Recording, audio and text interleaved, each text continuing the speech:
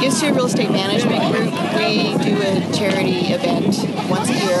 We had been doing golf tournaments. We decided, since I'm a runner, and run these events, that we would do a 5K run and 1 mile fun walk. And then when we decided to look for charities, we really wanted to do something where we could give back to the community, and working with Race Adventures and Up and Running to help us put the run together.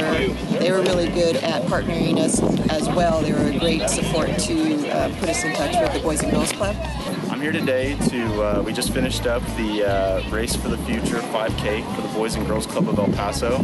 I'm here to support a great organization for the youth of El Paso. Great opportunity to get some sun and some exercise and support a great cause for our kids.